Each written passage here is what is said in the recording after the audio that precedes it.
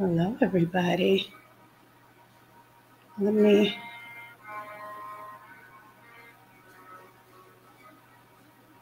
get some things together so y'all can listen to some Miles Davis while I get my tea together. And I don't even think I put the water on. I'll be right back.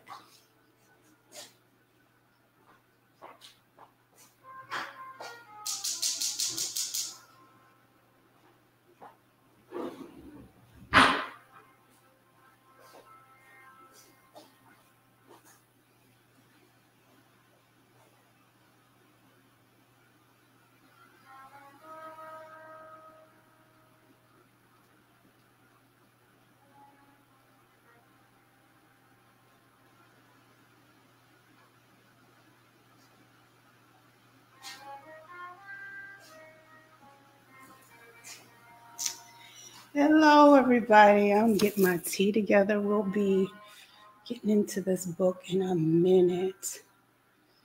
So introduce yourself as you come in and welcome. Have some lunchtime tea and book review. Started a little late with my water for my tea, so it is what it is. Oops, I don't want to have an echo. Started a little late with my water for my tea, so yeah, I don't want that. It is what it is. Let's see how I can. Oops.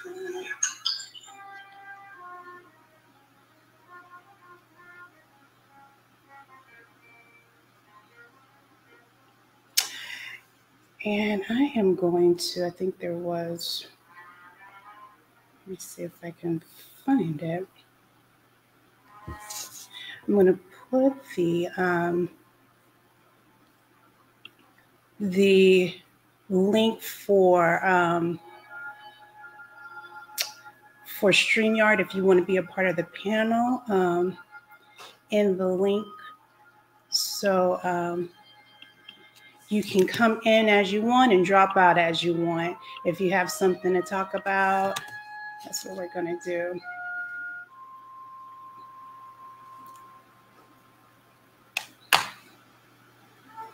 Let me get my tea together.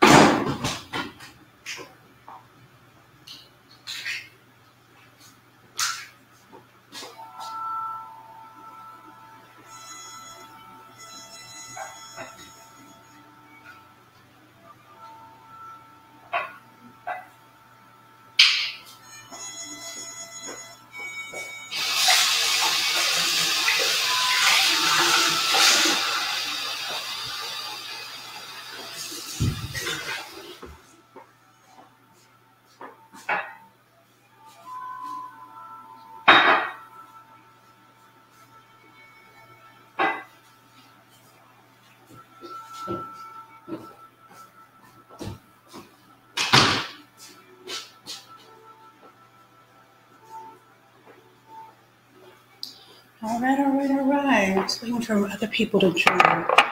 Still haven't got my water all hot yet, but we will be good. So I don't know if you guys got your books or not. My hand. I ain't got some honey on my hands. Look at me just me and this tea. We're just gonna keep it casual, y'all. So interact with me. I'm just gonna, enjoy, have some conversation, hopefully some good feedback on some of the things that I think are important in this book. For the first couple chapters in the intro. Let me get this water and I'll be right back.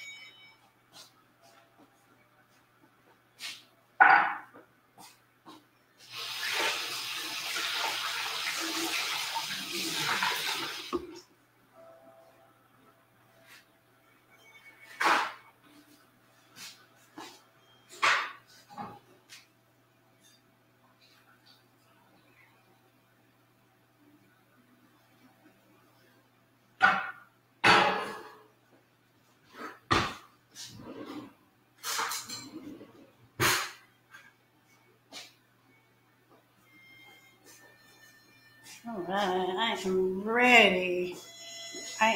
I think I've made a concoction that's kind of like, Starbucks's, what do they call it? Medicine ball. So I got some peach tea, some mint tea, add a little lemon in there, some honey. And I put a little vitamin C in mine. So let's get started, ladies. So the book, We Should All Be Millionaires, by Rachel Rogers. So I'm excited about this. And reading, let me turn down my Miles Davis. I'm all up here in this Zen mode, got some jazz going in the background, got my book, got some candles going. So got my natural hair. So just come on with me, ladies. Come on with me. So we're going to get started. And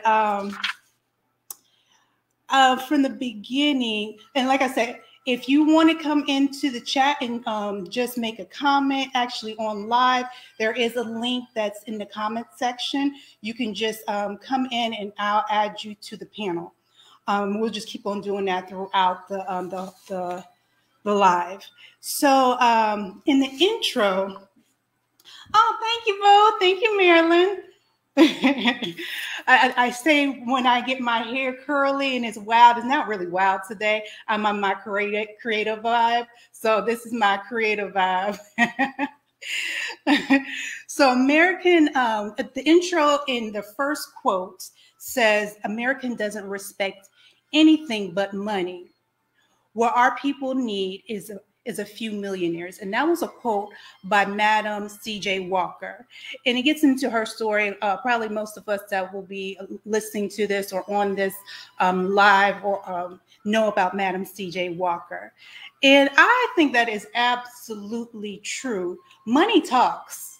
It really does. In every environment that you're in, money talks. And so I feel like, not that we're going about it the wrong way, we just need to add on a few things as far as economic status in our communities. So like I said, we'll get into that a little bit later. Hey, Rhonda, how are you? You're welcome from about sharing the book. Well, like I said, we're going to get into this, and if you ladies want to join in on live, like I said, just click on the link in the first comment with the StreamYard, and I'll let you guys speak. So in the intro, it has a lot of information, let me just go down. So another quote that I like, I said, every woman needs to know what it feels like to wield economic power. That's how we make a change. That's how we serve our children and how we serve the world. There's another quote, and I'm not going to get this right. And it basically says, if we have that point in time where women get together and focus their attention basically on something, the world ain't gonna know what that looks like. So this takes it to another level. We use our voices a lot, and I'm probably going to be real repetitive in some of the stuff I say as we're going through this. We wield our voices a lot, and just with our voices and just our stance alone, we have made change. But imagine getting economic power behind that and doing the same thing, not only with our voices, but having money to back that. So I thought that was powerful. Still in the intro, it breaks down some data. And some of this, like I said, we may have known, but some of it we may not. It says a white woman makes 79 cents compared to the dollar that white men make. Black women make 62 cents to that dollar. Women also pay more for their debts than men, less likely to invest than men, and therefore 80% more likely to be impoverished in retirement. When it comes to business, women entrepreneurs raise less money than men, and only 2%, that's crazy, 2% of women-owned businesses ever hit the seven-figure mark. All of this despite the fact that research shows that women are better investors and better leaders than men. Why do you think that? For those that are watching, I just, it gets into it later in this book, but a lot of what we face, just like in the disenfranchised communities, is lack of knowledge, or just inhibiting factors that we see, that whether it's systematic oppression, because we are natural. Yeah, we're natural planners, and we I think we're better multitaskers as well. We know how to get things done in different areas, just naturally. I don't know what that's from, but like, just get on a personal note. I remember after my parents' divorce, my mom was always the better financial leader of that house. So she always thrived. So I don't know. It's an innate, not within all of us, but I feel like it's an innate ability. Let me, I don't know. I'm going to add you, Coach Mel. Add to stream. Hello. Okay, there we go. Do you have some comments on that? Good morning. This was so interesting, Shamila. I just had to jump on here. I was like, no, I was. This was awesome. How should I mute my microphone? Because I hear a lot of back. This was so interesting. Do you have your phone on as well?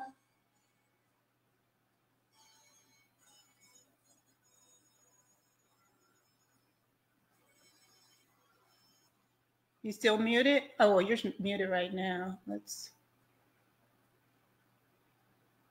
me see. Okay. Is that better, Shamila?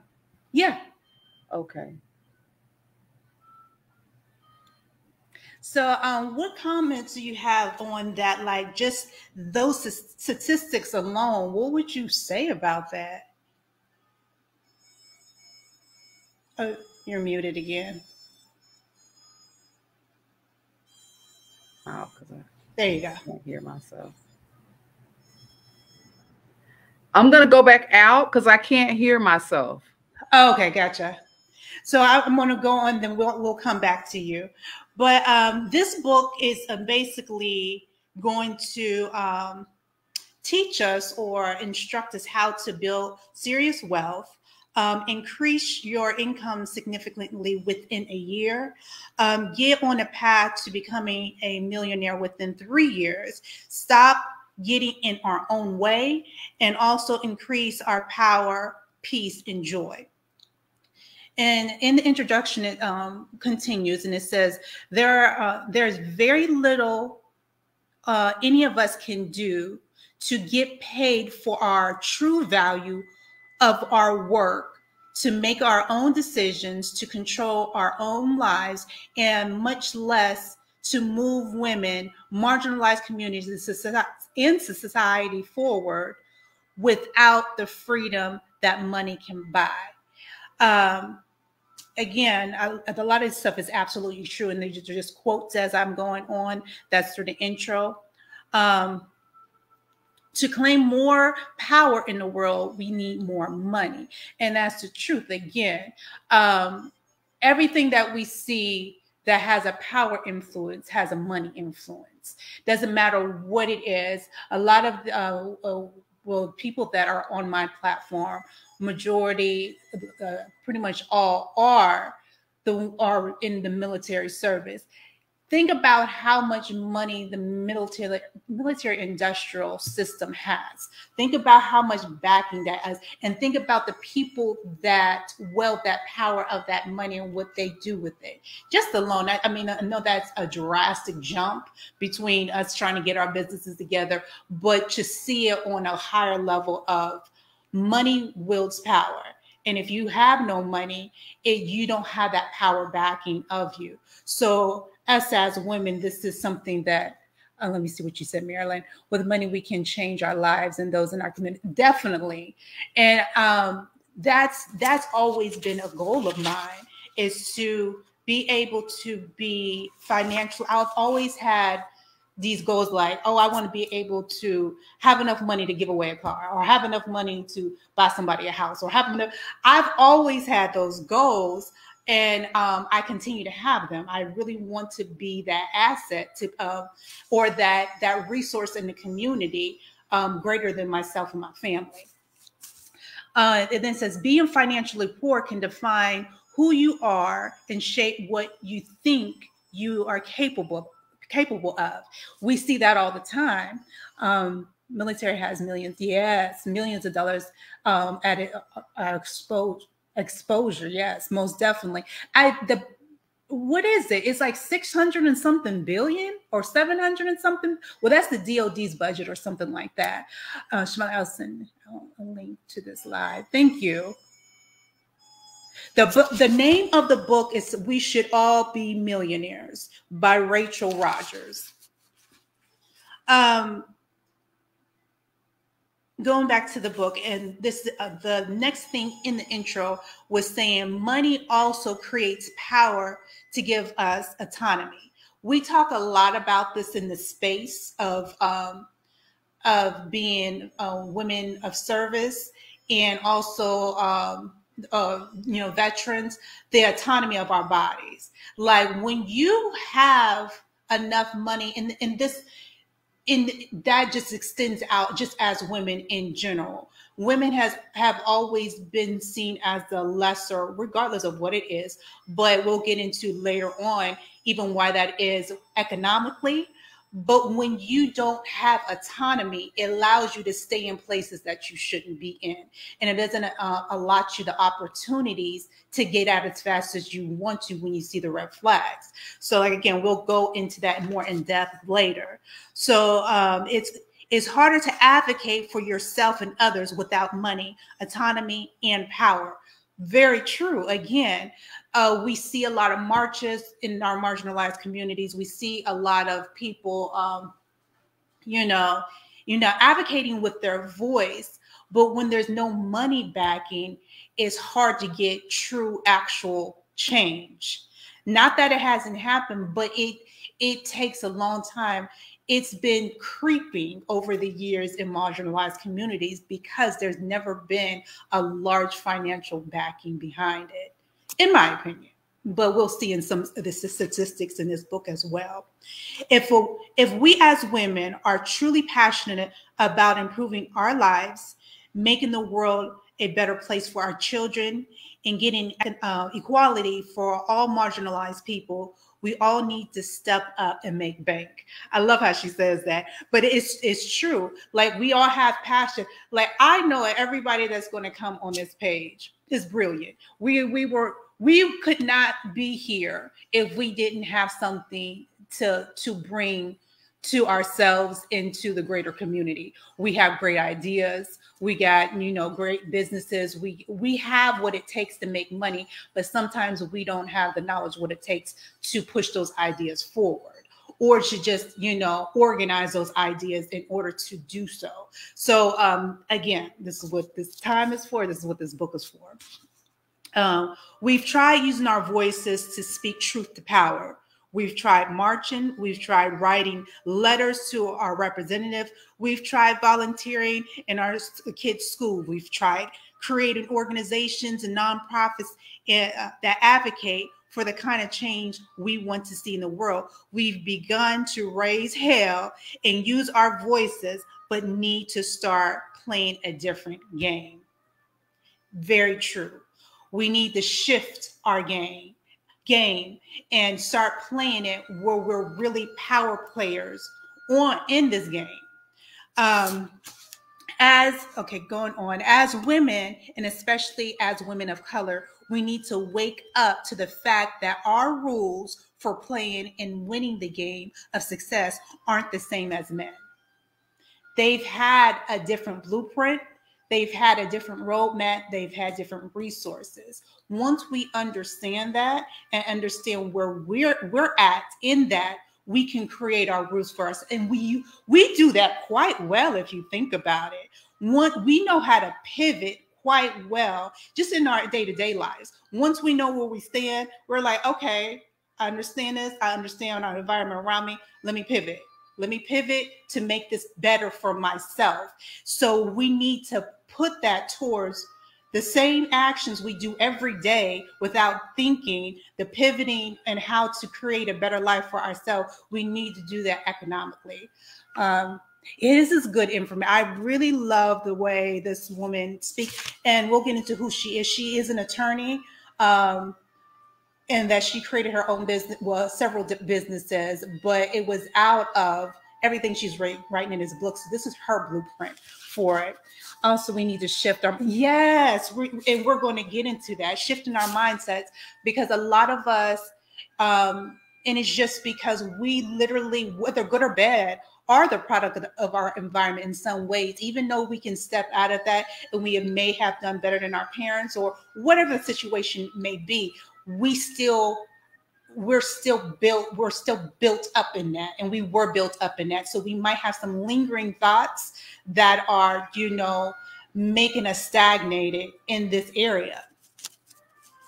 Women need to define success on our own terms and go after our goals in our own ways, even if it seems crazy or risky or unusual at the time. Those are usually the best ideas when we jump into it. If I always say, once I get peace, no matter what it looks like to nobody else, once I get peace within myself, once I thought about it, whatever I prayed about it, whatever it was, once I get peace, I'm jumping off in that thing. And that's just the way I work. And usually it works out for me, and it's just the truth. In this book, as the author says, I'm going to help you define your success and chase after your goals on your terms. Women have learned to make a metric ton of excuses why we can't earn as much money as men. That's a big reason why we are not winning the game that men successfully play for years. Most of us aren't even on the game board because we have been taught by well-meaning parents, role models in systemic racism and sexism to give away key sources. And that can, and she gets into it, but intellectual property, again, sometimes we think in a way we just think it's ourselves, and that's just normal. I think we downplay who we are and our mindset and the things that are easy to us, but that can be very much intellectual property that can make us money. The big secret that most men won't tell you is amassing cash isn't really about money. It's about feeling like $1 million every day. Because you feel like $1 million, you are far likely to earn $1 million.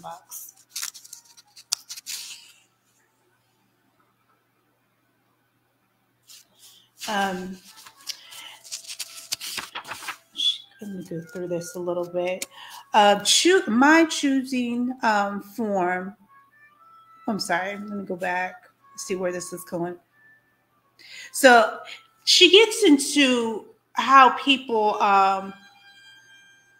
protest to get ahead, or they're very vocal about what they want in love and life. And she's speaking of her chosen form of protest is making money and use it to create change, and to what she sees in the world. So I can relate to that. I don't know. I'm going to stop right here and see what you guys think. Me coming from the background that I come in, I've always been like the defender of the underdog.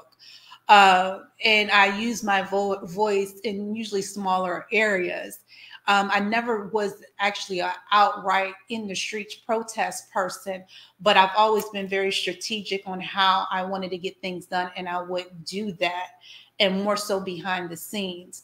With this, I feel like I am, especially right now, very strategic and intentional on having a plan to succeed, so I can be, can create change where I want it at. What do y'all think about that? We also need to shift. Yep, no, let me get that. But yeah, it's very intentional about how I want to do things, because what I'm seeing now is kind of like, I feel like it's a circle. It's very it's not changing in the speed that things could change. When you have resources behind you, things change a lot quicker. When you have that power, it just changes a lot quicker for me. And she says demands require capital. And again, I agree with that. Yes, I agree that you have to have, yeah, you have to be intentional, because I feel like if you're, even if it's not, even if you're going to tweak your plan around along the way, you have a plan and you know the end result. That end result, could come with detours before you get there, but you still have an end result.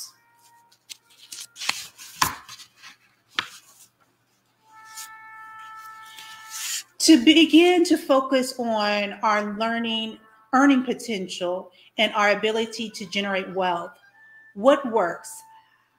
As I've seen in my own life and in lives of women I coach, is focusing on our natural skills, talents, being mindful of how we use our time and prioritize the building of generational wealth, because that is how we can make serious change. And if you're not into disseminating the system of oppression, which some of us are, we're like, we gotta get this done. But she said that exists in the world today, but why not? We should all be participating in our own collective freedom. However, we have the right to build wealth for ourselves as women for no other reason than we want it. We are allowed to make millions and $1 million because we want to fly first class, carry a Chanel bag, or order a fancy champagne whenever we want. And I love, she says, we're allowed to be ambitious for ambitious sake, unapologetically. And I love that, because we don't necessarily need a why in the sense of it has to be some groundbreaking reason. We're allowed to be ambitious for ambitious sake. We're allowed to want for want's sake. We're allowed to desire for desire's sake. And I think we need to give ourselves that grace to do so. Yeah, the choice is yours. Exactly. It's like going on a trip without a map. Yes, the plan is your map. Yes, it really is. The plan is your map. She also goes on to say, some of us want revolution, and some of us simply want to be financially secure enough to take our children on a beach vacation, pay for college, and sleep well at night knowing that our family is cared for.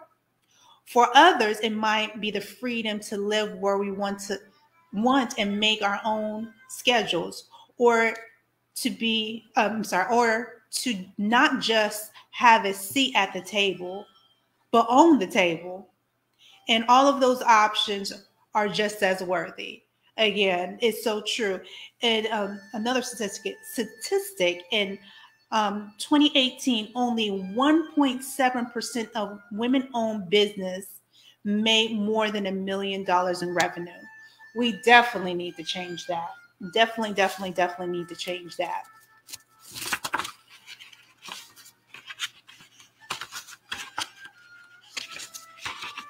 So in the first chapter is called $1 Million Story. First, forget inspiration. Habit is more dependable. Habit will sustain you whether you're inspired or not. Habit will help you finish and polish your stories. Inspiration won't. Habit is persistent in practice. This is by Octavia Butler. What do y'all ladies think about that? For one, I actually think this is absolutely true. Sometimes we always want something inspired. I know I'm at fault for this. I'm like, I need something to inspire me to, do the next thing or take the next step, or I need some inspiration. But if you think about what habit is like, something that we just do naturally without even knowing it. And like, what am I trying to say? Like, just out of habit, you shut the drawers, or I don't like drawers open. I shut the drawers shut. What out of habit, you're not thinking about it. It's just not thinking about it. Habits are important. Yes, they're very important. And people, when they do things out of habit instead of inspiration, they'll get further along. I like that quote. Never heard it, but I do like that to try to create a habit of doing business and how do you want to, whatever that map is, like what Marilyn was saying, that plan, and create things in that to create a habit that you'll get further instead of having bursts of inspirations. I know I need that because I can be very inconsistent about things, and it's not good because I'll have a very high in my business or even in my career path, very high. Then I'm like, I need inspired again, and just instead of keeping a consistent flow where you can get further ahead. What is a habit that you have started to help you grow financially? Me?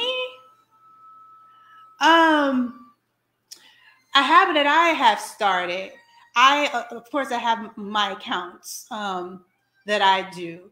I have started. You have the account that is my savings or my checking. I have a certain amount in my checking, and once it gets past my benchmark amount, I put the rest in savings so I can consistently save and not think about it. And once I do that, I don't think about that money. That money is gone to me. Once it hits the savings, I can't take it out. And if I do, I'm like the bank. I charge myself interest. I charge myself interest on that.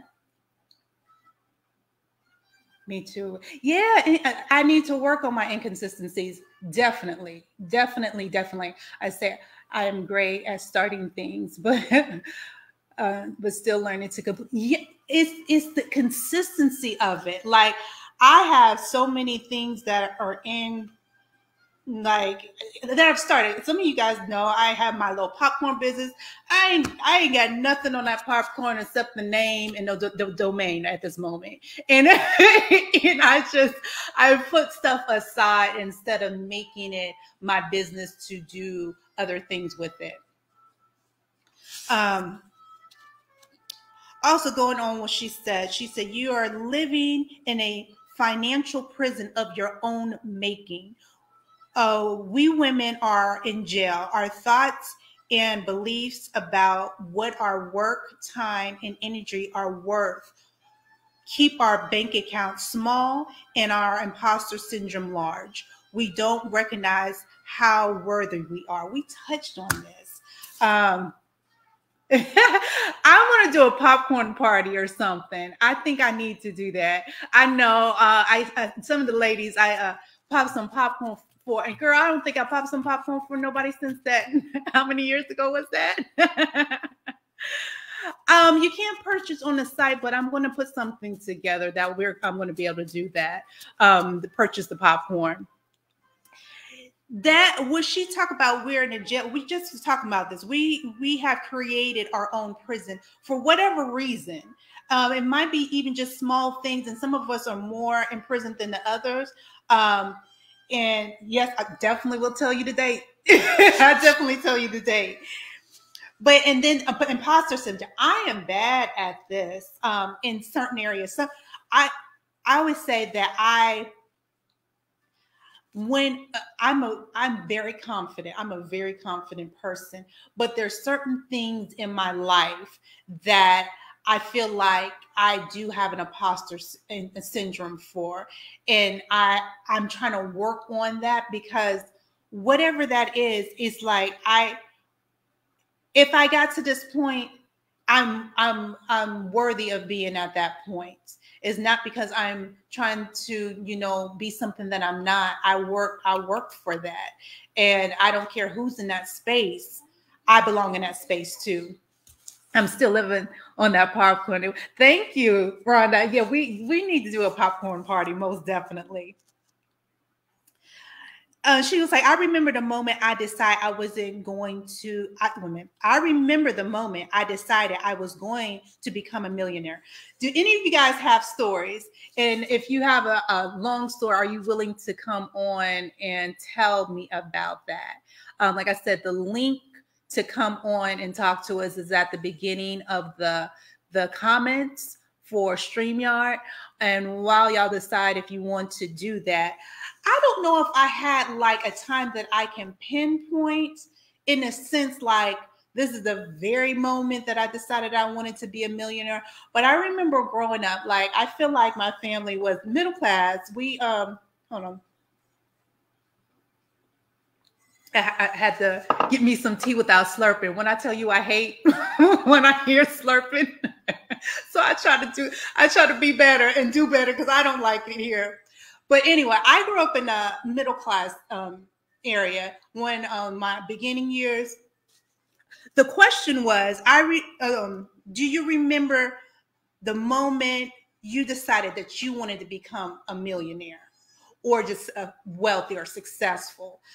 And I was saying that I don't know if I had actually a very pinpointed moment. I feel like I had an experience. Like, again, I grew up middle class, like early growing up. I lived on a small farm and we were in like the suburbs, country / area. And then as I got older, like my mom moved us into the suburbs. And we seen, people that had a lot more than us, but I didn't feel like we didn't have anything. So I don't think it triggered in my developmental years because I feel like we were comfortable. My family made it comfortable for us. But when I graduated, I moved to Atlanta first. When I got to Atlanta, I think I was culture struck. Like it was a culture change for me because you've seen so many. Okay. Coach Mel, when it's not letting me connect you just yet. So your device is not connected. But I've seen so many Black people that were wealthy, not just, middle class, upper middle class, any of that. They were wealthy. I went from seeing, your regular cars, maybe you see your, Mercedes-Benz once in a great while, to seeing people with Rolls Royces and Bentleys. Okay, I'm gonna connect you. And I was like, this is beautiful. Like I've seen all these people around, and then in the area, because I'm an it's so funny. I always say I love people, but I don't like them. So I don't like to be around people all the time. But during that time in my life, I was networking a lot. So I was going to mansion parties and I was being invited to, you know, just because of the company I kept at the time, I was being invited to, box seats somewhere or, private things. So I was looking like, I wasn't struck by it as in, because that's just not my personality. I ain't gonna lap up behind nobody. That's just me. I ain't gonna do it. But I was impressed by what they have accomplished, and I took note of what they accomplished. And I'm looking like, if you can do it, and I'm not saying, well, in some cases, I may be saying it in a negative way, like if you could do it, I could do it. But in some cases, it's like I don't see too much of a difference than persistence and having a goal that made you get this from the difference between me and you. So that experience of living in Atlanta, like I lived there, then I went to the Army, and then I got back out and I went to Ohio, and then I moved back to Atlanta, and I was there for like 7 years. That experience of being around people like that, I think it changed me. So I feel like everywhere I go, I can make an impact because I seen that. I took in that, not necessarily hustle. I don't really like that word hustle in a sense because I don't chase money. I try to attract it, but the hustle in working for it, I feel is something different. Go ahead. Well, let me read what Rhonda said. This isn't subliminally and outright tells us we can't do it, but we have to make the decision not to be distracted by the noise and focus on grinding towards each goal as we accomplish them.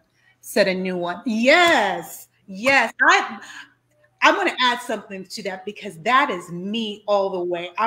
Every time I accomplish something, I'm on to the next. I feel like we need to put in there, along with that, we need to celebrate ourselves sometimes, because we can keep on to the next, on to the next, on to the next, and we don't give each other ourselves enough time to be like, girl, you did that. Let me go, go on this little vacation, or let me go and buy this. I've been trying to reward myself in the process because I don't want to be all work and not feel like I'm enjoying life at the same time. Yeah. But go ahead, Mel. Yeah, exactly. Thank you so much, Shamali, for this platform. It's been, and I enjoyed reading the book. I've just read a couple of chapters. But I think for me, when I realized I wanted to be a millionaire, I won't say I realized I wanted to be a millionaire, but what I did realize was I didn't want anyone else to control my financial future. Mm-hmm. And this was when, just prior to me joining the Air Force, back then I was on AFDC, and if anybody know about AFDC, it was the old government assistance, the check. And back then your check came in the mail. All right. Oh. Well, this particular time, my check didn't come. Yeah, it didn't come. And my little baby boy, Aaron, Lord bless his soul, I didn't have money to buy Pampers for him because my check didn't come. And I had to put a pillowcase on my baby. And that was so hard. That was heartbreaking for me. Right. But what it made me realize was that, Marilyn, you can't sit here and allow somebody else to determine your future. You got to do this. And my check came the next day. I grabbed my baby, got on the city bus, and joined the Air Force that next day. Wow. And I think about, had I not done that, I don't know where I would be. I don't know where I would be had I not done that. And so for me, almost 30 years ago was when I realized that I didn't want anyone else to determine my destiny. And so now, I'm at a place where I want to be a millionaire, and I feel like only I can make that happen. So I've got to put myself in places where millionaires hang out. Right. And so this is just such a wonderful platform. I'm just so blessed to know you. And I'm just so proud of you, girl. But I don't want to take up too much time. But for me, that was when the light bulb went off that, hey, girl, you got to get up. You cannot depend on the man right, to take care of you, because he will let you down. Right. You're absolutely right. So, and like I'm happy that we're all coming together, because along with this, we're going to go through this book, but a part of this is being able to see what tools we all have that can assist each other.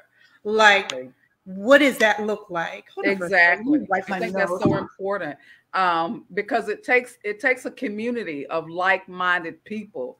Yeah. My business coach, she calls it your personal VIP, or your personal board of directors. Right. And you have to make sure that you aren't the smartest person on your board. Right. Because if you're the smartest person on your board, then guess what, sister? You got a problem. You got a problem. I say that all the time. Even with me being in management, of course, you got upper management, got lower management, whatever it is. And I always, assess my team and see how we can capitalize off of everybody's strengths. Exactly. I'm not strong at everything. Exactly. And I don't want to be. Honestly, some things I don't want to do. Exactly. And if you're not capitalizing off of the resources around you, what are you doing? You're first of all, you're wearing yourself thin. Exactly. And you're that pace that you're setting is not going to sustain. It's just not going to sustain. You're not going to do what you need to do. So just, I say, I always, especially in Atlanta, go back to my Atlanta, I used to say we do powwows, and I would get my group of friends together. So I had people, IT, some people, just random group, software engineers, people that are, homemakers, some people that did interior design, some people, that did film and music. It was a random group of people, but we used to get together and we would see, like, what is your next project? What's going on with you? Okay, so this is going on. What is the deficit in that? Or what's going on that you don't feel like you can get this done by your timeline or whatever? And how can the people in this group assist you with that? And I need to start that back up, actually. Well, girl, let me know whatever I can do to support you. I am there. So just let me know whatever I can do to support you. Because I think you're right. That was beneficial because, first of all, you're seeing what tools are around you. Exactly. And then everybody's going to need help at some point. So if they can see what's around them, be like, okay, so-and-so does this, so-and-so does this. Can we reach out to so-and-so? The tools that are around you to sustain, to get you to the next level. And all of us have that. So it's like, each one teach one, each one help one kind of thing. Yep, exactly. And when you think about it, that's what a lot of Koreans do and foreigners do. They will all live in one house, 111 of them. Right. And they will help that brother or that sister get her hair store together. Right. That we patronize. And then once they get their hair store together, they say, okay, we helped you. Now you help this one. And that's what they do, Right. I think let me fix my nose ring. I feel like I'm up here rubbing my nose thinking it's a boogie, and it's my nose ring.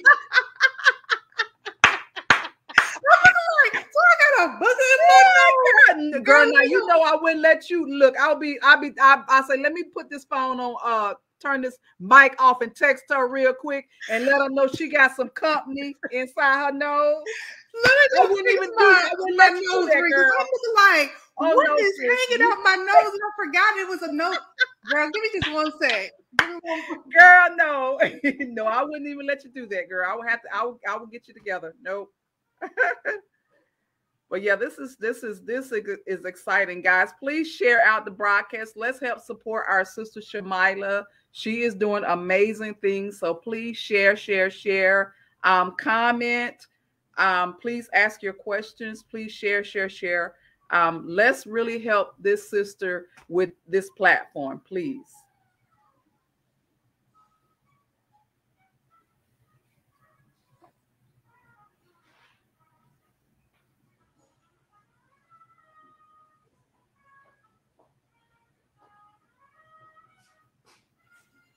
All right. There you go. Are you good now, girl? Did you take it out? No, it's still in there, but Okay. What is?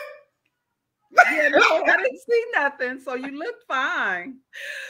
I think I missed one of Rhonda's comments. Okay, she gave a comment about being a millionaire. I decided I wanted to be a millionaire as a single mom living in a failed marriage with a background issue. No matter what we challenge, we can do it. That is definitely the truth. Yep. There's so much we need to give ourselves credit. Yep. And I always give the women in my family, and this is, of course, this book is focused and geared towards women in marginalized communities. But thinking about, especially my mom's side, those are some strong women. Strong women. I don't ever remember them complaining about what they had to do. They just got it done. And I tell my mom all the time, I was like, I'm glad that I had that example, because nothing in my life seems impossible. It's just about putting a plan together and doing it. Exactly. She was like that. Now, it's so funny, as she gets older, she be saying stuff, and I'm looking like, that ain't the woman I know. That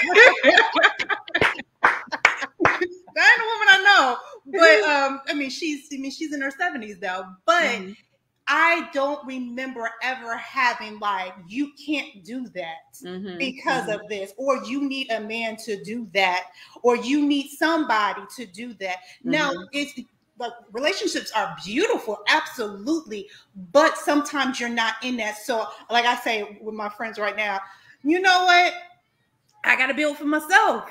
You know, and then when that person comes on, we can build together.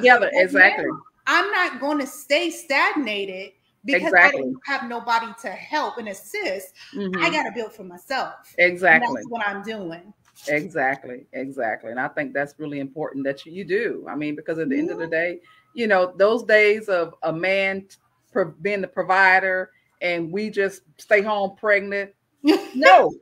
Exactly. And he gets into that because the second chapter, I'm going to wait till I get to that second chapter to get into, but she gets in depth about centuries of how women have been literally almost like property. We weren't allowed to do nothing without a man.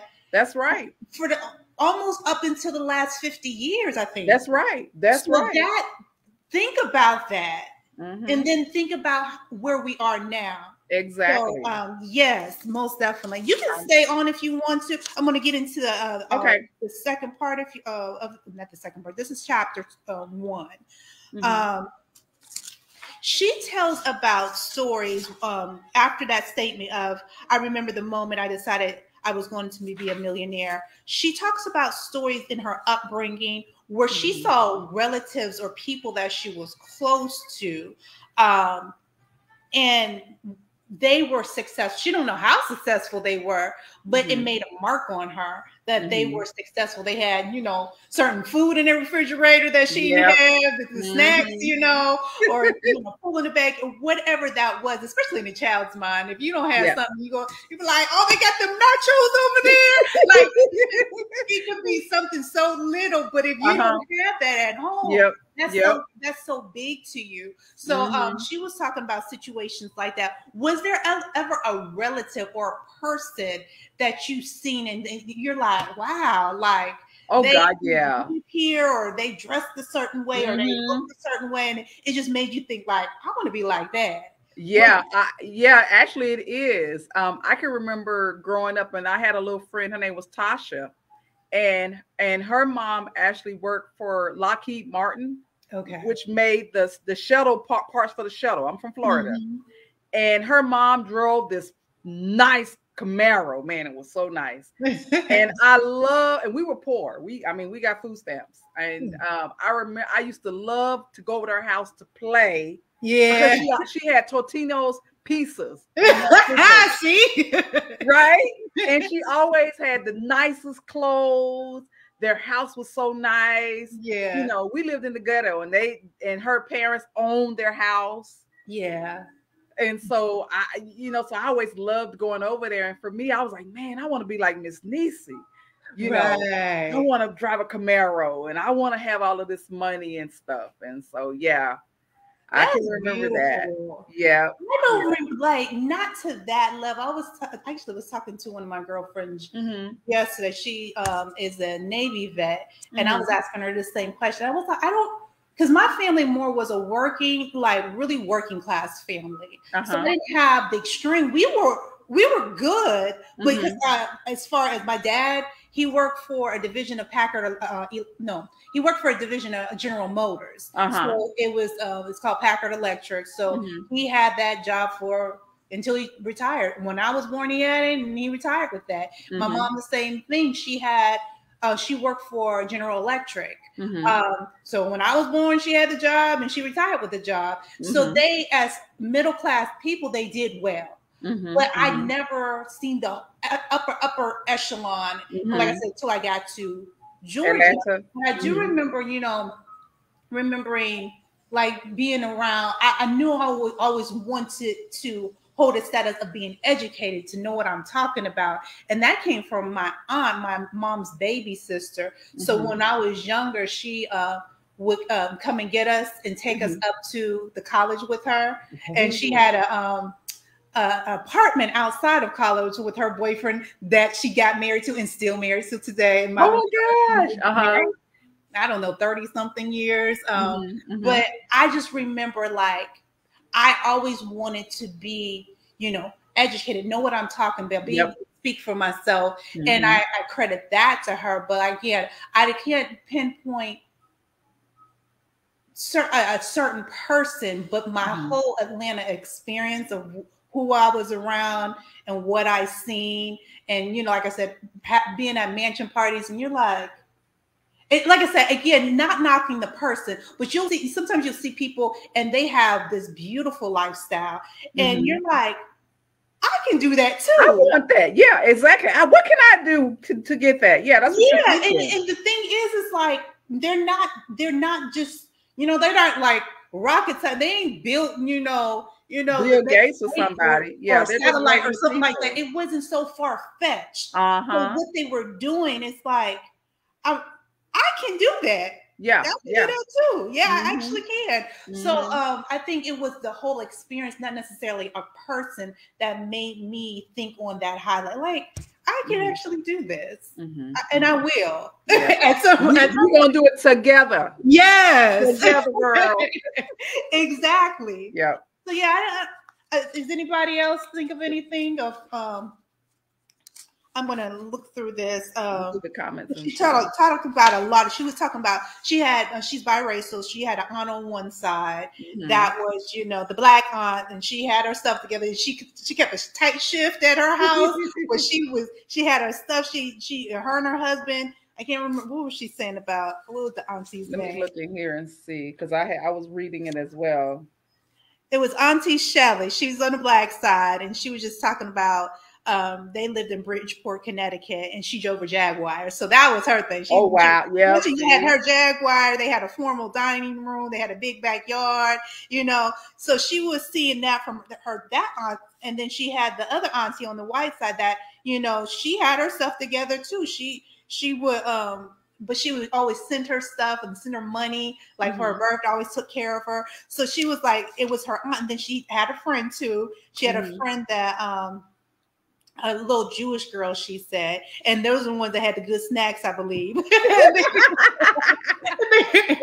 that was Tasha. What'd you say? I said that was Tasha. Right? But those snacks will get you as a kid. Girl, yes. I'll be like, oh yeah, they got the real Twizzlers. Hey girl, what you doing? Because our stamps had done ran out for the month, so we didn't have nothing to eat. Maybe some government cheese. So no, I went over there. She had the good snacks and Totinos and all of that stuff. She would kill me if she heard me saying this. Girl, I'm telling you, that makes me like as a kid. It really does. Oh, but yeah, she gets into her mom and dad actually did well for a little while, she was saying. And then I guess her mom was, and then their parents were both doing very well. And something happened at her mom's work. Her mom didn't even want to work no more. And since her father had a good job, the mom quit. And then something happened with her father's job. So it was just like a downward spiral, and it just kept on spiraling out of control. And then her father ended up passing away, and her mother, you know, with the grief of his death just kept on going down. So she was like, I don't want this for myself, basically. And we get that. I mean, there's stories like it happens. Like my situation wasn't a death, it was a divorce. You know, parents get divorced, even though, like I said, with them divorced, my mom, I still have to credit her for doing a really good job. You know, she did do her thing. As again, women will make it happen. By hook or crook. Right.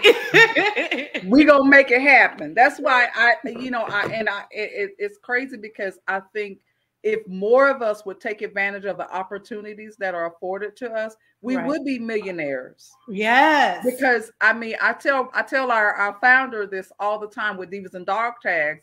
I say the Black woman right now is the new shiny baby. Sure is. Because I mean, you know, we have the resilience, the passion, the mindset to do great and wonderful things. We just need an opportunity. We just need an opportunity. Well, that's the knowledge thing out there. And I try to, that's exactly the reason why I try to network, because same here. You don't know what you don't know. Exactly. And you know, and my thing is also is, you know, there's enough out there for all of us. And the thing that I can't do or I don't want to do, millionaires delegate stuff and outsource, and millionaires collaborate. Right. You know, they really do. And so that's kind of my thought process too, is, you know, what I don't know, let me find someone who does know. Exactly. We need to do that. We need to do that. And like I said, we're going to talk about some things as we go on, is about what we can, like, we don't just want to read this book and then be like, oh, that was good, girl, and not, you know, make some action steps, correct, things together to, you know, keep this flowing. This needs to continue to flow. Exactly. So it says, let's create a new money story. This gets into mindset. And she said, before we can start to build wealth, we have to heal our relationship with money. Yes. And this is a quote from Oprah. She said, create the highest, grandest version possible of your life, because you become what you believe. I truly believe that. That is so true. I try to put steps or goals for myself at the beginning of the year. Sometimes, usually not even necessarily beginning of the year. Sometimes my birthday is my benchmark for me. And I put like, okay, how much do you want to make this year? And what can you do to make that happen? And or just goals. Like, you guys know I bought a house. That was a goal. And like I said, it wasn't like this unreachable goal, because I see my parents buy homes. But it was like, and that's, like I said, I feel like just because that's an unreachable goal for other people. That's because right. of their mindset, and when it doesn't have to be. That's exactly right. It doesn't have to be. I didn't think it was unreachable, because I seen it, and I seen it with a single mother do it on her own. So I just needed to know, what are the steps? Again, information. What are the steps? What do I need? What does my credit score need to be like? How much do I need to, you know, put down? What are the, you know, the tools that I have? I'm a veteran. Do I have my VA loan? What does that look like? How do I get the stuff in order for that? That stuff. Where everybody, those are the resources, and you have to reach out for that, and just keep on. Like me, it's always okay. Like Rhonda said in the chat, once you set a goal and you reach, okay, so I got the house. Okay, now what next? You got to always be challenging yourself to do something more. Exactly. You got the house now. Okay, what now? What next? Exactly. What next? And it's so funny, because I thought about, you know, maybe written out certain things, and I'm looking like my little antisocial stuff. Oh, nobody in this house. Maybe I still need to look into, because I have a whole loft upstairs. Child, we'll see about that. Yeah, right. Because I mean, at the end of the day, it's your space, and that's the great thing, is your choice. So if you choose, you know what, I don't want to rent it out. It's your choice, you know.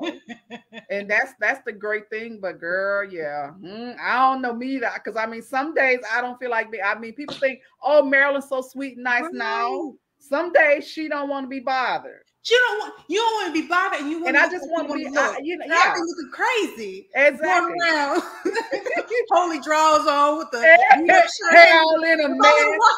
If I want to walk around looking like that, I don't want nobody in here looking at me. Exactly. My thing is, if I want to have a day where I don't put on any clothes and sleep in my PJs all day, I want to be able to do that. Right. But you can't do that when you have company. Right, so, child. Girl, you have to think about that. Like, yeah. I'm really enjoying this book, though. I'm so excited. Me too. It's really good, and it's. I think that the thing is all about mindset. I think about, and I hadn't read all of the up to chapter 2. But the thing that really stuck out to me is how she went shopping with her friends, and she had to come with some $33 in rolled up coins, right, to go shopping. Right. And she was smart enough to wait until they left out to get a wallet, girl. Right. And as a teenager, I'm trying to get my camera to do right. And my thing is, she didn't get some materialistic thing like a purse, right, or a pair of shoes, right, or something that a teenage girl could wear. Yeah. She got a wallet. Right. Even though she didn't have no folding money, as Rhonda says, to put in the wallet. Yeah. Right? Right. And so that really resonated with me, because again, it's about mindset. It's so, I remember having a story similar to that. Really? I was in high school, and girl, I did everything in high school. But like I said, when my mom, it was 4 of us. But my oldest brother was gone. He was in the Air Force. So because we're 10 years apart, I'm the baby. So he was already gone. So it was my sister, my other brother, and myself. But my sister might have been gone at that point too, because she's 7 years older than me. Regardless, I was always in everything. I was in dance, I cheered, I was in a band, like just everything. So because you was the baby, so you got to do. That's like my sister. She got to do every doggone thing.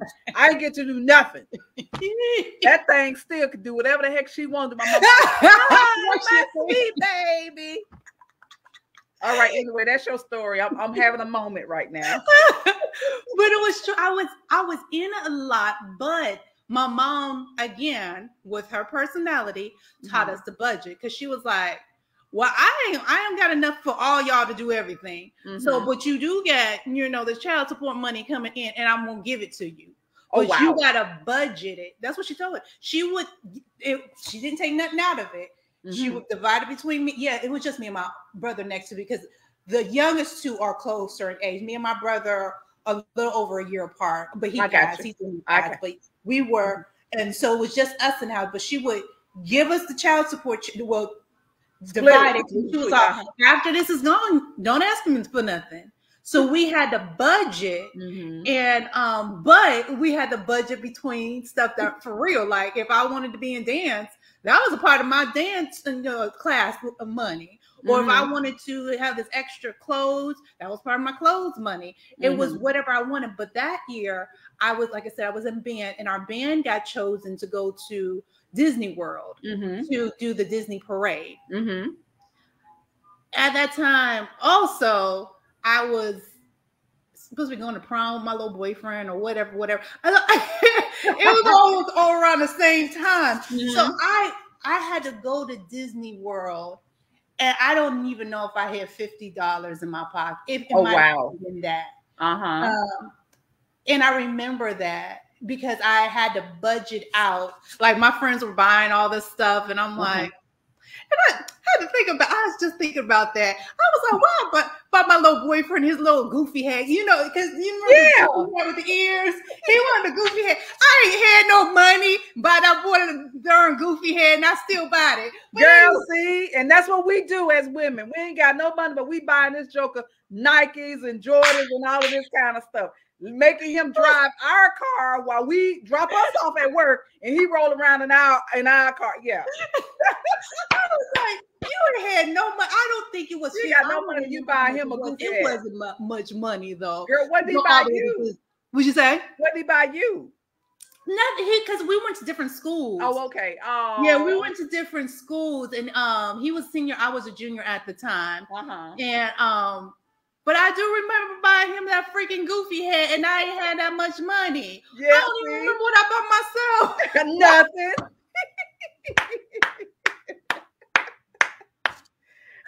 But anyway, I digress. Yeah, but think about that we're natural givers, though. We really are natural givers. Yeah, and nurturers. So definitely, definitely. So what was that? Okay, so was the Oprah quote? The money story that shaped you. You may be keeping you broke. That is very true. Mm-hmm. Like not telling my family, but all of us have those family members that are like, oh, I'm not good with money. What makes you say that? Like, because it is a learned trait. Being good with money is a learned trait. It's not like you pop out of the womb and be like, oh goodness, I'm just this, I can't do nothing with money. Mm-hmm. It's a learned trait or whatever that is. Because my dad is a prime example of not being good with money. So my mom would take care of it now. I mean, he's been married over 30-something years to the wife he has now. Mm-hmm. And the women always took care of the business because he just wasn't good with it. Mm-hmm. But again, that's a learned trait. You can learn if you want to. Exactly. But you gotta want to know how to do that. Exactly. She has one in here. She says that she hears from a lot of her clients. They said money's not important to me, and I hear that from like my mom will say something. Shoot, money gonna have you acting like that? I don't need no money. I just keep my little. Like okay, just it's okay. And especially our older folks, they'll be saying stuff. And you be like, but if you got it, well, yeah, and sometimes I get like you don't want the money if it has strings attached, or you don't want the money if it's going to cause you to work so hard that you don't have a quality life. I get that portion of it, but money in itself, like it's the truth. Money in itself is not good or bad. It's who is operating it. Exactly, and it's a tool and all of that. So it's not about. And a lot of that is that you got to guard yourself. Like I told everybody can't come in my space. Everybody can't be around me. You got to vet people out. And you got to see people that are just only sticking around for one thing. You vet them out. And I'm good at it. That's one thing. Nope. Yep. No. Yep. Exactly. No. Yes. Same here. Have you had anybody like ever tell you stuff like that? Like, money's not just important to me. And what do you think about that? You know what? When I hear someone say that money's not important to me, I kind of take it to either, to me, it means one of two things. Either it truly is not something, I'm not something to them, and I watch, because my thing is, I hear what you say, but I watch what you do. And for me, when someone says money is not important to me, I really watch how they move around. Mm-hmm. I watch and I see, are they a giver? What are they doing in their community? Right. You know what I'm saying? And then I kind of make a decision from there, because like I said, it's one of two things. Either money truly doesn't mean anything and they're usually natural givers, or they ain't got no money. Right. And I think we need to differentiate money versus materialism. You can be materialistic and be broke. And that's us. Yeah. And that's us, because you think about, I remember when I was in the Air Force and I would watch colonels in the cafeteria line. Mm-hmm. And I'm in the line. I'm just the E4. Yeah. Colonels. Girl, I'm buying up everything. They getting a bowl of soup and fussing about the price. Right. It's so true. I think there is a difference between being materialistic and having money. I always say I like nice things, but I don't think I'm materialistic. I like quality things, but I can have some $2 drawers in there or some whatever. Exactly. Or if I really want something, I'll get it. Exactly. But like this little stuff that sometimes I make it look more expensive than it is, but I don't have to have name brand stuff. But if I like it, I'll buy it. Exactly. But I don't do it to impress anybody, because Exactly. I can buy, like I said, buy stuff at Target, and I got some red bottoms in there because I wanted some red bottoms for my power suits when I have to go to a meeting. Exactly. Exactly. So it doesn't matter in that sense to me. But what does matter is that I have enough to do what I want to do when I want to do it. Exactly. And that's I feel like the that's key a point. different. I think motive is the difference. That's exactly it. I remember, I think it was Lynn Richardson. She said, Black people wear their wealth on their backs. They do. As opposed to those other folks, they have it in their assets. Right, exactly. And I think we have to shift the narrative when it comes to our people and help them to understand that, we have to stop wearing our wealth on our backs, and start investing, like this tax refund everybody getting ready to get. Instead of going and buying Jordans and Nikes and, and spending it up, why not invest that money? Right. Yeah, you're absolutely right. Right? Why not, open that business that you have always wanted to do? Why not start that business? Why, because my thing is, and you think about most rich people with their they practice generational wealth. They're building for their children's children to live, right? As opposed to us, a lot of times, hell, we just trying to get the rent paid for this month, not even next month. Right? Living for the moment. Exactly. So I love this book because it really helps. It has helped me to change my mindset. I know for my husband, he hates eating out. Yeah.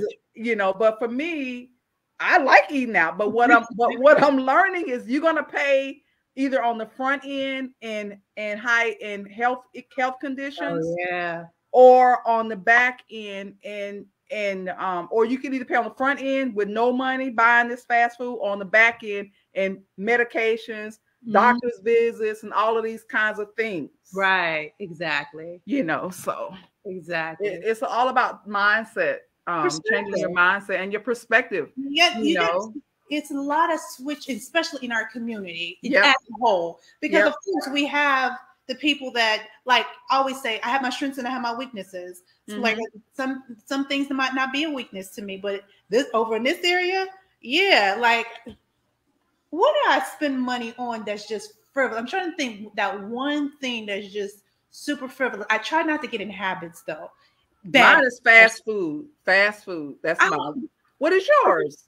I'm trying to think, because especially when I travel for work, I will get mad at myself because I eat out, and I think mine is a little different because I eat out, but since I have so many, I don't know if it's food intolerances, I'm like, I got to get back to cooking for myself, and because if I'll break out, start itching, something just happens. I'm trying to think. What is I think it changes up. I get into little spurts of stuff. Like, I do like, sometimes my teas, or I don't drink coffee that much, but I do have a cup that is at I ordered at Starbucks. I get a caramel macchiato with coconut milk. And, I'm trying to think. It's funny because I know if I go in one of these cupboards, I'll probably figure it out.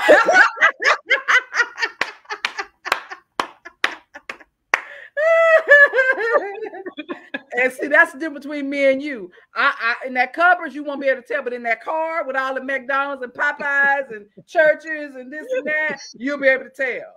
Right.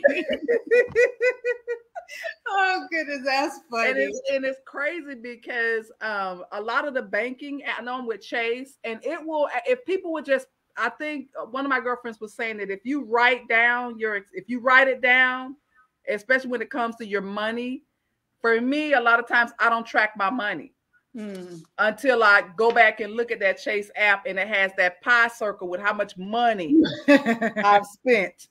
And then that's when it's a wake up call for me. And I my thing is, I just would encourage our people, especially our ladies, to start tracking your spending. Yeah, that's a good idea. I need to do, but like I'm really frugal to a certain extent. Like I said, I have my things that I absolutely want, but I got into a habit early that I reward myself. Like, and especially in the process, well, it was before that because I was trying to reach on something, reach a goal, but I wouldn't allow myself to buy certain stuff. Really? Not that I would track my money, but my way of eliminating unnecessary spending, especially with clothes or whatever. And I'm not really a clothes. It's funny, I'm really not a clothes, but I hate going shopping, to be honest. Really? It's so for my friends that are in the Dallas area, they laugh at me because they were like, "We want to go shopping." I'm like, "Okay, when we going to eat though?" That would be me. I don't like shopping, but I want to go eat. It's so funny because they were like, "Okay, if you go with us shopping, we can go out to dinner." I'm like, "Hey, okay, all right, gotcha." So it's I put it in me like whatever that thing was, and I tell my niece, with my nieces and nephews, make goals for yourself, and then don't allow yourself to do certain things until you reach that. And just in little stuff, like I was like, okay, I wanted to get a car or pay off a car. I couldn't do anything before. Like actually my red bottoms was a reward for paying off my car or something like that. Like I won't allow myself, especially bigger purchases that are just frivolous purchases. Actually, it really is if you think about it. If it's a bigger purchase that's a luxury purchase and I really don't need it, I can't do that thing until I pay off a big bill. How do you remain disciplined? How do you remain disciplined to do that though? That's the question. I'm not disciplined. Like I said, I'm great at starting stuff. I can start some stuff, baby. But how do you remain disciplined? I think it honestly came going back to that about my mom. She made us budget at an early age. So I don't feel like I have a problem with budgeting. I feel like more of my problems are with knowledge and how to get there and procrastination. I got you. It because I had to do it at such an early age. I got you. And she just ingrained that in me. I remember watching her. She was the one that was good about budgeting. She would every Saturday go down into the basement. She had the TV on. She had all of her bills. She had her checkbook. She would balance her checkbook every Saturday. Really? And then write out her bills and mail them in. I watched her do that. So she was like, "No, I don't do that. I don't." I watch it and that's probably more accurate just in case something's missing. But I don't do that like she did that. She was very meticulous down to the penny. If there's a penny missing, oh, well, there's a problem. Like, who took the penny? They charged me something. And she was that bad. I'm not exaggerating. She was that meticulous. So I watched her. And then, like I said, when it came to child support, she didn't take none of our child support. She gave it to us and be like, "You got to budget this for the month. If you spend this, that's all you got." So I took that into adulthood. So I don't think I have that problem because it was so ingrained in me early. More of my problem is having access to information. I feel like I don't know. All of us, we don't know what we don't know. Exactly. We don't know what to ask if we don't know what to ask. So it's about getting ourselves around people and putting ourselves in the right circle with the right information so we can get this information. Exactly. I think, and I think that's why it's so important. If you want to be a millionaire, you got to hang around millionaires. And so that made me spending, instead of spending $100 on some shoes or $200 on some shoes, spend that $200 on a seminar. With millionaires, because I really, like I said, I really believe that, you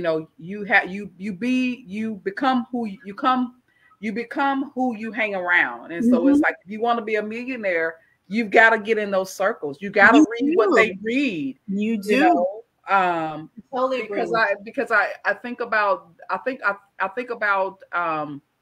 generational curses, and I think about with my own mother. I love her to death, but she raised us on welfare. Mm-hmm. And I found myself on welfare. Mm-hmm. And like I said, it wasn't until my check didn't come right. that I woke up. But I think about what other women that are still in that cycle. And it's like they don't know what they don't know, because exactly, and I didn't know. Yeah, my dad's side was a little different. I don't even, to be honest, I don't even remember, because my dad, he has his 2 sisters, and it's him. Well, that's from his mom. My grandpa was a trip, so he has sections. Oh, that was Papa a Rolling Stone girl. Right. It's so funny. Let me get this picture. But he was a good looking grandpa. Yeah, I know he was. I didn't meet him until I was like in my 20s. Mm-hmm. But I got, hold on, let me get this picture. Okay. Guys, please share the broadcast. Please share. Invite someone. Please comment. Ask Shamala any questions you may have. Let us know what you're thinking of the broadcast. Please share and comment. Girl, I'm share. I'm promoting. Share. Comment, y'all. Anybody? Oh, girl, yes. He looked like Billy D. Williams. Girl. Okay, now, girl, what Papa? Let me start. Oh, that's right. I'm married. Let me shut my ass up. Sorry. My grandpa was a mess. He had sections of women. Oh, he had sections, you say. My dad didn't know all his siblings. Girl, no. Wow. So, but with that, or put it this way, because his side, which is a different story, and we're going to get back to this, but his side, to be honest, they were successful. Mm-hmm. But my dad wasn't attached to them. He didn't grow up around them. My last name is Green, supposed to be with the E, but it's not. Like, they didn't put it on my birth certificate. Mm-hmm. But we're from Burnt Corn, Alabama. So we have churches named after our family because we owned them. There's cemetery named after our family because we owned it. There's a whole lot of land. They did timber or something like that. So it was acres, like 300 acres of land that they did some business. Like, that side was actually successful. Mm-hmm. I don't know nothing about them really, except for a few cousins that I picked up along the way that I got to know. But we didn't know that. So just imagine the information that y'all could have gathered to them. Yes. Think about this. This man, I don't know when this was taken, but since my dad is 78, look at that suit. Yes. Think about that. Mm-hmm.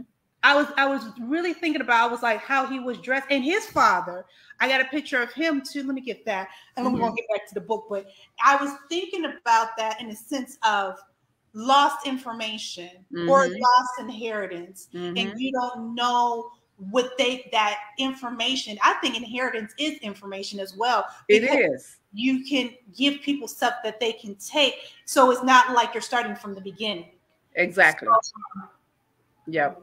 That's very true. And that just goes to where I was talking about how with other cultures, they really share the knowledge with their people, and they really build a financial foundation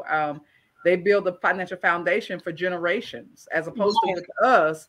We don't do that. You have a grandfather over there that his family owns land and cemeteries and churches. And can you imagine the kind of information that he could have? That's what I'm saying. The information that we lost. So this is my grandfather.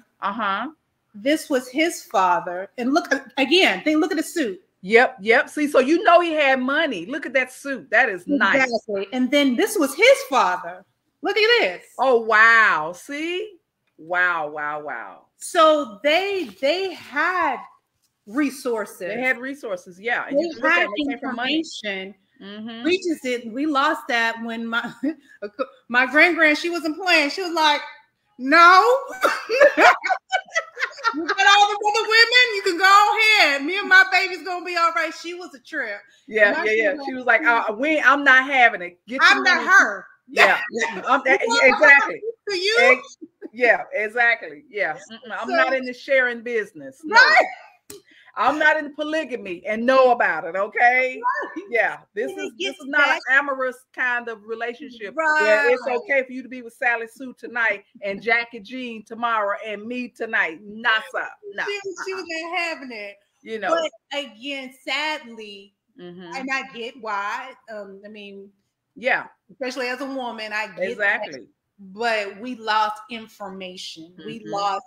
We lost that, whatever that was, because I totally don't know. I know a little bit. I know that there's land still there and businesses still there that's owned by, the descendants of, the Green family. But I don't know that information. Like I said, I wouldn't even want access to that necessarily, but the knowledge. That's why I'm talking about the knowledge, because you can build on knowledge. And I know I used to tell my kids this all the time. Knowledge is power.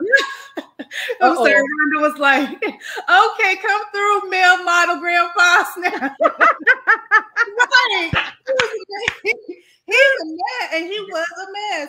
He's a mess. Girl, wow. I'm really enjoying this. So let me get to this quote. I don't know who's this, Christian Larson. I didn't look up who that was. This is, believe thoroughly in your greater interior self. Know that you have something within you that is greater than the obstacle. I feel like, again, our parents are perfect, but my mom, I feel like even without her knowing it, she did that for me. And I tell my story, even how I got into the military. I had surgery, I had back surgery, had a fused spine, had steel rods on my back. I went into the military in that condition. Girl, get what? Yeah, I went into a waiver, but I didn't think it was an issue because of my mom. And that continued, that attitude that she instilled in me, like, okay, it's over, what's next kind of thing. You don't have a disability. You don't have any. If you don't think you have it, you don't. Exactly. And, that carried on into, my life as, an adult, and to my life as accomplishing goals. It's like, I don't feel like I have any obstacles unless I make it one. Exactly. Now, there might be something there, but there's always a workaround. Exactly. I just need to acknowledge what that is, dissect it, and see how I can get around it. Again, mindset. And it's so important, I think, how our parents lay those foundations. Because although we were poor, my mother, same thing. She would always tell us, you could do anything in this world you want to do. And it's true. Anything. And it's true. It's very, very true. And the other thing she would always tell me is, don't be like me, be better than me. Yeah. And I never understood that. Yeah. Until I got older, when my check didn't come. I can't keep bringing up this check not showing up. But y'all don't understand what that did to my life. But I always say, it's stories like that, or instances like that, are for our greater good. You know what I'm saying? We might think it because it is at that moment. It is. Yeah. It is tragic. It is something that we need to overcome. But in that moment was a catalyst moment for us. That's right. And it allowed us to become greater people. Exactly. Can somebody watching the stream send a donation to continue to make this amazing? I don't even know. Well, I know you got a Cash App or something. I do have a Cash App. Girl, put your Cash App in there. Thank you for the blessings. Thank you for blessing my sister. Bless my sister. Sis, put your Cash App in there, girl. Girl, I don't even know my Cash App. Okay. Let me look it up for you. I'm your sister's keeper, honey. I appreciate it. While you're doing that, I'm going to look up, start reading the rest of this. It says, I think so we were on, they're not good with money. We went over that. Okay. She does have, she calls it Rachel's quick and dirty guide to thought work. And I love that because she has She has a list that's like your broke thought and then your millionaire thought. It's like how to change, if you're thinking one way, how to change that into the positive of it. And it's like the world, the broke thought is the world is unfair, so I'm not going to bother trying. And I've heard that. I have definitely heard that. And the millionaire thought is the world is unfair, and I'm going to be a millionaire to make the world a better place. You can always flip it. And then she has another one, I'll never get out of debt. And then the millionaire thought is I'm capable of changing my situation. And she literally has a list that you can go through, and then you can create your own list. And I think that's best for you, because you feed your own self thoughts that maybe other people don't feed themselves. So even if that, whatever that thought is, because she even gives an example of not even just money issues, you feed yourself mean thoughts about your own self, whether that's your looks, whether that's whatever about yourself, you can always change that thought by switching it to, your millionaire or your, I consider my own cheerleader, because sometimes you get in your modes, you be like, you know what, girl, you cute. That's right. I say, girl, all the time, if you can't toot your own horn, who will? Moments that I'm like, okay, now you gotta get off of yourself. You did this, you looking good. So I have to pat myself on the back sometimes. So like you have to be your own cheerleader. You do. The chapter 2, okay, this actually I had to think about, and this gets into a lot of statistics. Chapter 2, it starts off with a quote that I really had to dissect, and because I couldn't find the context to it, because let me just read the quote. It says, well, the chapter is called $1 Million Lies, and the quote was, we'll never solve feminization of power until we solve masculinity of wealth. What does that mean to you? Because I want to tell you what it means to me, because I was trying to take it in the context of what it was saying. Was it taken out of, something she was giving a speech about? I could not find that. And what I was confused about was the word solve within this, within the first line. We would never solve the feminization of power. And I really had to dissect that. So what does that mean to you? And then I'll tell you what it means to me. What that means for me is that only men can make money. Women, we aren't smart enough to be able to support ourselves and provide for ourselves. Right. That's how I took it. So I had to dissect it, because I was like, girl, I'm an analyst. That's just me. I analyze everything, because I want to know the meat of it, because I feel like I knew what she was talking about, but when it comes into the feminization and masculine, like the feminization of power, that in itself is like an oxymoron in our world. So when I say I dissected this, so what I said, feminization is usually not equated to power.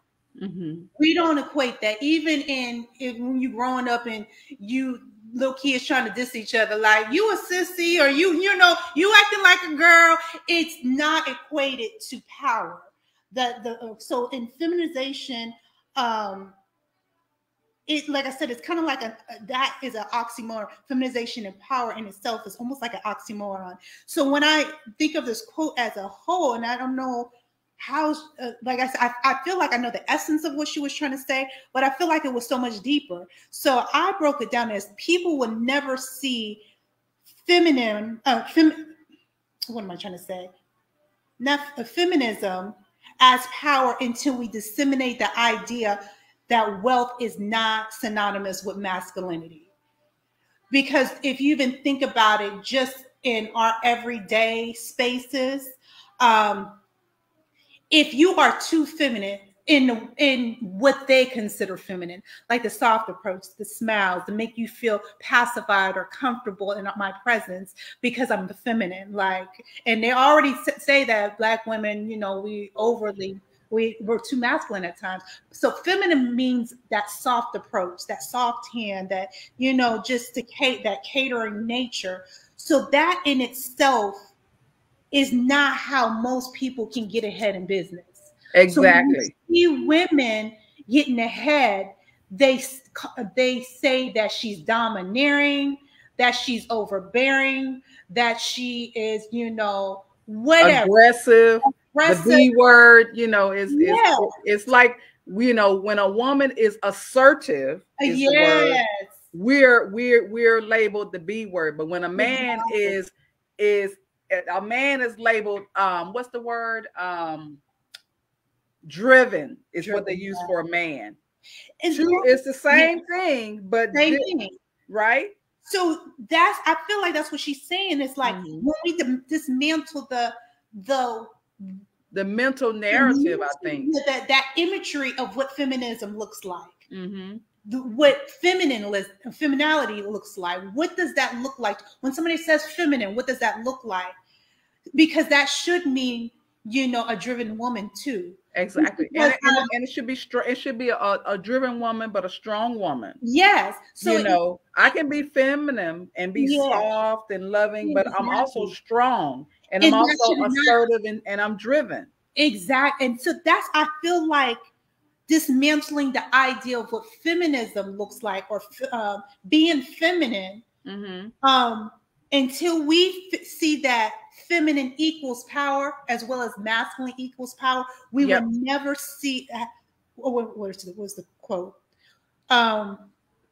Until we solve the masculinity equals wealth. So because of that, it's like I was making it like an equation in my head, like A equals C, since A equal, and that would make A equals C. If you can disseminate and make power equate to feminism, you can then see how that power can turn into wealth and not equal masculinity. Because like I said, the traits that they think as masculine are the traits that usually get you ahead and become wealthy. But the traits that make you feminine and docile will get you run all over. And you won't get ahead. So that's how I seen. Like I said, I went deep into that because I was like, this is a deep quote. Like, like I had to read it over and over again. And I was like, I see what she's saying, but I feel like there's so much more to what she's saying. It's like the characteristics, like I said, of masculinity is what men think women take on when they become leaders. And to get ahead, when those same traits can most definitely be a woman's traits. We're just using them.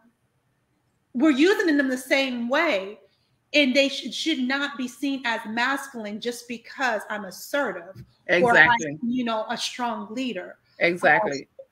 Or have a negative connotation with them, because again, when we think of a driven woman or an assertive woman, oftentimes society looks at us in a negative way.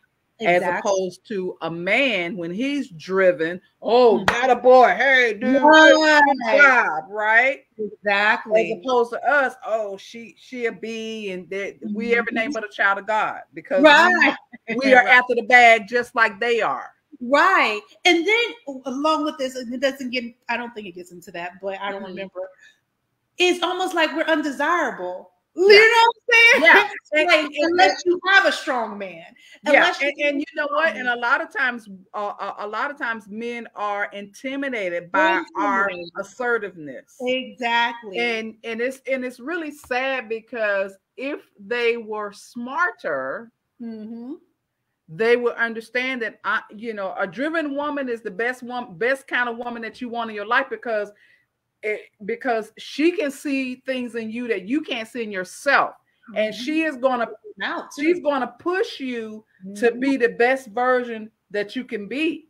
Exactly. But if you see her as a threat, right, then at the end of the day, you're the one that's gonna lose out, because an assertive woman is not gonna sit around and continue to go through the BS and continue to allow you to hold her back, because she knows what she wants, and she knows what she desires. Exactly. You know, and a smart man would shut up and drive the train. Right. You know, or get beside her and say, hey, babe, what can I do? Hey, you need me to pack this order for you? Oh, good, baby. Do you need me to check the emails? And instead of being her adversary, be her, what's the word I'm looking for? Instead of being her adversary, be her partner. Yeah. And right? I found your Cash App. I want you to get all of the blessings. Is it still $ your name? Oh yeah, it is. Okay. Okay. Yeah. All right. $. Hey, everybody, it's $ and her name. So please bless my sister. So what you're saying, I'm putting it's my first and last name. Is that it? Yep. Sorry. But it's iron sharpens iron.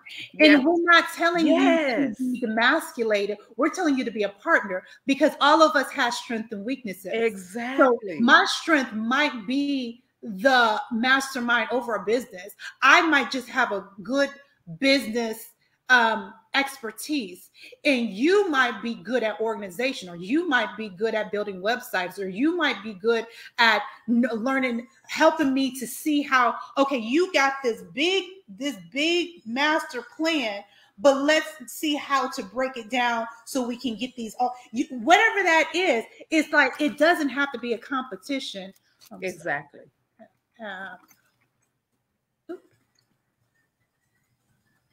And I see that, sadly, I've seen that, people that either were interested in me or we had not all of them, but you see where it almost becomes a competition of like the competition of the minds, and who's smarter, and who's got more attention, and who can keep the attention of a crowd more. Like, if you don't like, we both have our strengths and weaknesses. Like, and if we're both in the same area, we can tag team this thing, baby. You know, it doesn't have to be a competition. Exactly. And I hate it when it comes to that, but I've seen a lot of that. It's like, it doesn't have to be that. We can both be strong, because we're not going to be strong in the same things, and then we're not going to be strong at the same time. Exactly. Sometimes I need to want to be in that feminine nature. Exactly. That what stereotypical feminine nature, that I want to be, the lady, and I want to be the nurturer. I always say I want to be the soft place for my husband to land. Because especially if you are married to a Black man or a man of color, whenever he leaves out this door, you don't know the hell he's had to go through when he's outside that door, right? Right. And when he comes inside, I want to be the safe space where he don't have to worry about nothing. That's where I want to be. Have that. Right. I want to really accentuate that feminine energy that the Lord has allowed me to have, and I think, go ahead. I'm sorry. And I think sometimes men get intimidated by that, because they only see the other side of you, the driven side of you, the one that's after the bag. And it's like, and then this is a whole nother conversation. I know, girl. We're gonna have, I'm sorry. I'm sorry. We're going to have to talk about the book, but this is so good because there's so many different layers. It is, but that is good that you, because that's where the partnership comes in. That's right. You know what I'm saying? Because we want to be that safe place, but the thing is, sometimes he's not in the, like, say he comes home, you have to be that soft space, and then you also have to be that protector for people not to come in and mess with them at that time. Exactly. So to honor my softness and my warrior nature, because and my lioness nature, because I have both. You got to respect both. Exactly. Because I'm going to protect you and not let nobody come in when you're vulnerable, but I'm going to be that soft space for you to land if you let me be. Exactly. If you allow me to. Yeah. Yeah. So, girl, we gotta get on that another day. This is good. This is good. So, where is she going? Oh, this was And what page are you on, sis, so I can kind of join? Because I have it up here on my phone. 26. 26? Mm-hmm. So it goes down, and at the end of the first full paragraph, it says, "Sis, this will never happen again." And she was talking about a situation that made her like, this, I don't ever want to be seen in this light again. Oh, I've had a situation like that. I think we all have. I don't ever want to be seen in this light. I don't ever want to feel that vulnerable again. I don't ever want this to happen. So I got to get myself together. And she was talking about when she first started her business as a online law firm, and she had her first corporate client, and she was waiting for this check to come in because she had bills to pay. She had a baby that needed to be in this daycare, but it was like the best daycare in the area, but it only had this one opening, so she had to put this payment on it, and she finally got the check after waiting like 2 months to get this check. Oh wow. So she goes to, the bank, and she's trying to deposit, and the lady tells her, well, we have to freeze this check. We can't cash it right now for 2 weeks. And she was like, getting like, oh my gosh, like I got bills to pay. I've already waited 2 months for this check to come in. And she was she said, she whispered to the teller, she was like, is there a way that you could take the hold off? And she was like, it's an out of state check. So I have to get basically the branch manager. And she felt like she was just antsy. And she was like, this older white man comes out, and she was like basically my fate right now in this very moment is in the hands of older white men.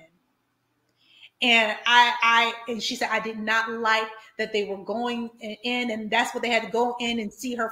She said first he came over there and was talking to her. She was like, I'm a lawyer. This is going on. I'm, pleading her case. And that makes you vulnerable in itself. It's like, why do I have to plead to anybody? This is my money. And she just felt so vulnerable in that moment. And then they're looking through her bank records, and she was like, I'm mad that I made this purchase yesterday about it was some type of purchase. I can't remember what she said.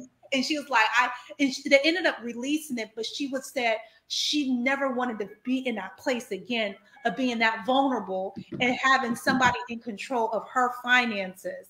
That she was like, I never want to do that. And I had a situation, and actually that was right about the time I met Rhonda. I was living in Round Rock. This was kind of on my own doing in a sense too. Something, everything's for a reason, and it worked out.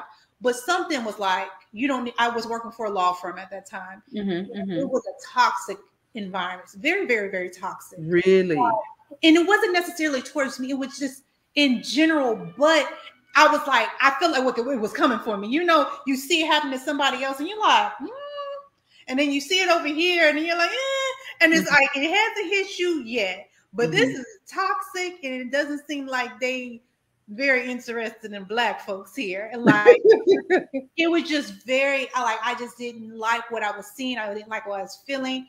And I had a little money. And so I heard something was like, just get out of there, just quit. And I didn't at first. I was like, I ain't got nothing to back me up. Like, I don't got a real job. But I kept on hearing, and it was in my gut, like, just gotta get out of there. So I listened. And I started looking for a job, and I went to Texas. Work Source, yeah. And that's where I met Rhonda at, and that time. But everything started spiraling quick. I can't remember, because I want to say November, December, January, maybe it was it was October, maybe. And I started looking for jobs. I couldn't find a job, whatever. And then it was just literally like out of nowhere, like they had an eviction note on my door. And I was like, wait a minute. And it bothered me so bad because I pay my bills before time. That's how I live my life. And it was like maybe a couple days late. And I'm looking like, it's a couple days late and you got an eviction? I was upset because I'm like, I've been living here this amount of time, I've never been late. And you gonna put an eviction notice on my door after a couple of days? Like, it was just spiraling real quick. And then I went to these different organizations for help and ended up getting it. But it was just the fact that how people look at you and how they treat you. And I was like, and it was only like, I got help with my rent. I had my disability come in, so that was, you know, for VA that paid for food and stuff. But and then it just, I went on USA Jobs. I got the job. I got a government job. Got that at a different position there, and it went well. So it ended up working. But in that little bit of like 2 months time, or maybe even a month time, I was like, I do not like how people are viewing me, because I felt like they viewed me as lazy. And I'm like, I'm not lazy. I'm not a lazy person. I actually like working, and just how people viewed you, and then all the information they want from you just to help with assistance, you know, for your and I get it, because you got people that will take advantage. But and it was like, I remember the one person that I was like, oh, your rent is high. What you mean? I could have like, it was it was just like, I feel like I don't ever in life want to be in a situation again. I don't want anybody combing through, you know, what I pay and how I pay. And I don't want anybody looking at me like I'm just this incompetent woman that doesn't know how to deal with finances. I'm actually very good at finance. It's just this brief season in my life that this is not going in the way I want it. And then from there, from that point, that was October of 2018. I got the job in the company that I am now, working for the government, at the beginning of 2019. From there, I was able to buy a new car, just because I work hard. I got a job and I got 2 promotions within not even 6 months of each other. That's how, like, I've showed myself. I was able to buy a new car. I was able to give away a car. I was able to buy a home. Like, I made it a point to do what I needed to do, because I was like, I am going to stabilize myself so that would never happen again. Yep. I don't know if you got a situation. Well, you said the situation. With my check, I was like, this will never happen again. Right. And you know, and it's like, and I think that's what's so important, that we have to remember that we determine our financial future and our financial destiny. Only us. Right. You know, and again, if you want to be a millionaire, you can't hang out with government WIC recipients. Nothing against WIC recipients, because I got WIC too. Right. All right. Again, but you have to be around millionaires. So that means you may have to sacrifice and not buy those red bottoms or not buy those Nikes. Right. You know? It's true. And that's about this year. I've been saying it for years. I'm very intentional about what I do, and especially this year, because I know where I want to go. Even with different relationships I want to cultivate, I'm like, okay, I got to be intentional about what event is coming up, who's going to be there, who do I want to, because you know what, if you have business, I know I want to do government contracts. So I want to put myself around people that are doing government contracts or know how to obtain government contracts, whatever that is. And let me look at, I think I know somebody that does do government contracts. Let me look through my stuff. Who is that? I'm trying to think. I'll reach out and let you know. But there's somebody that is into government contracts and that sort of thing I can connect you with. Okay, I appreciate that. Okay, so the next, it says, she's, of course, she talked about her story. It says, never again will my financial situation be so precarious. Never again will my daughter's needs be at risk. Never again will I let the future of my family be decided by anyone other than me and maybe my husband, but she said, but mostly me. Never, never again. I feel that. I totally feel that, because that's the worst feeling. It's the worst feeling. And then she said that year after this situation, my business revenue went from $60,000 to $300,000. Isn't that awesome? In that girl, can you know what? Get you. Yeah, girl, that's awesome. And it's a word go. I did it by focusing and building wealth and fully capitalizing on my sellable experience and expertise. And that's another thing. I was talking about intellectual property. Sometimes we don't understand that the things we deem easy is not easy to other people. That's right. And they will pay you for it. They will pay you. You can monetize that. And that's what we need to get to. What are we giving away for free that we can monetize? Wow. And then, I'm not going to read the rest of that.